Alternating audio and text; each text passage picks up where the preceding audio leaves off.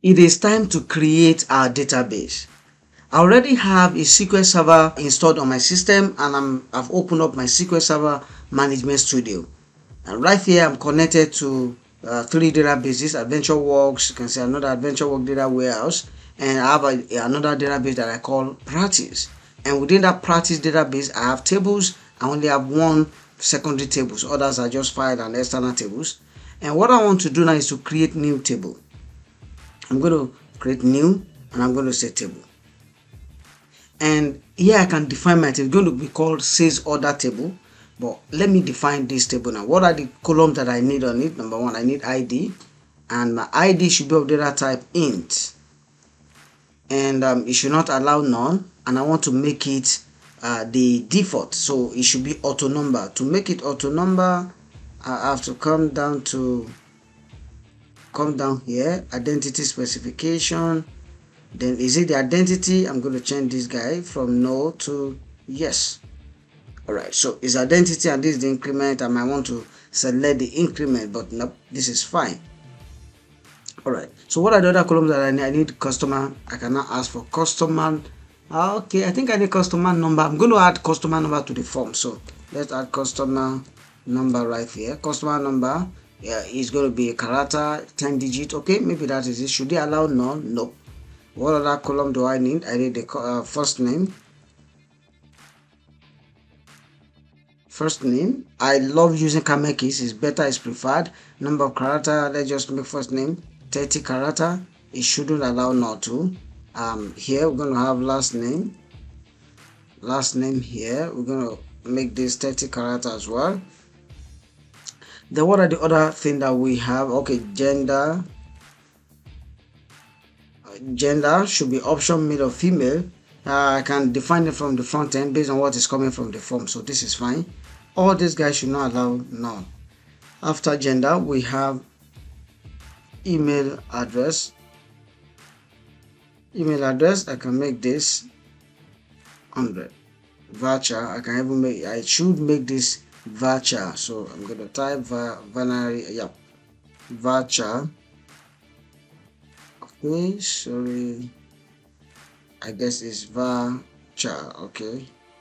Okay, voucher, I'm gonna make it 100. Then what else? Let's check our form. What else after customer? Yep, we have the product, we have the amount paid. So let's go to products. We're gonna have right here products or product. This 10, let's just make this 20 based on the character that is storing. Then we have amount paid.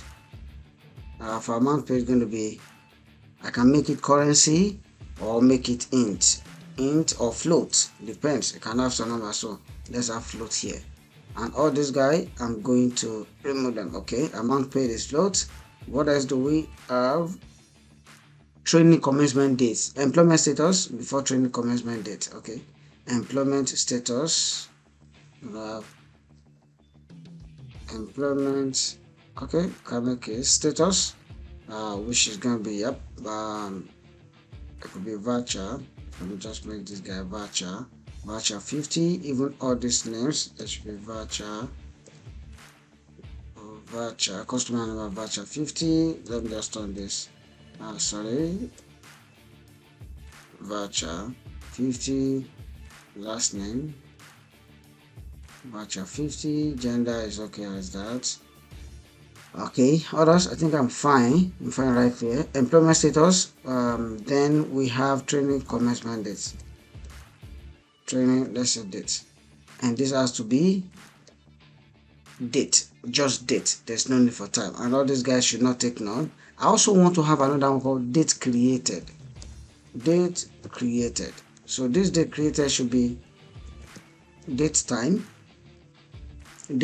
and because it's date time, I need to also have a default, so it should have a default value, which is date time. So this is going to be, the default will be sys date time. Then I'm going to open and close. All right, it should also do not allow any none. All right, so I think I'm fine.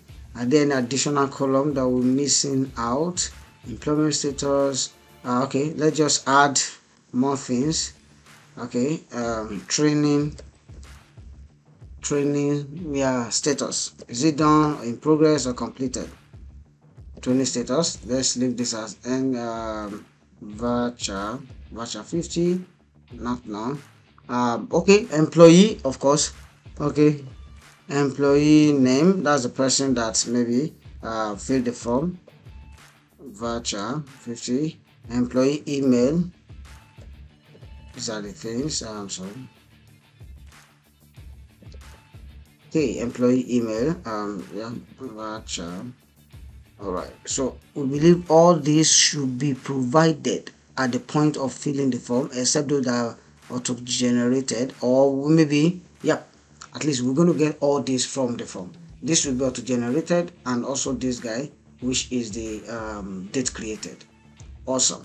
So I'm going to save, Ctrl S to save, and I'm going to name it sales order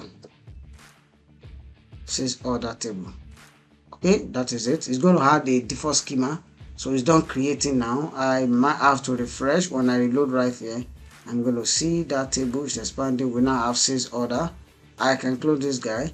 I can right click here, say select top 100 rows, and right here you see everything is actually empty. Because there's nothing on the table, but we have our table now, so we've created our database. In the next video, we're going to create we're going to go to Power Automate, install data gateway, and subsequently connect our form to this backend. Thank you.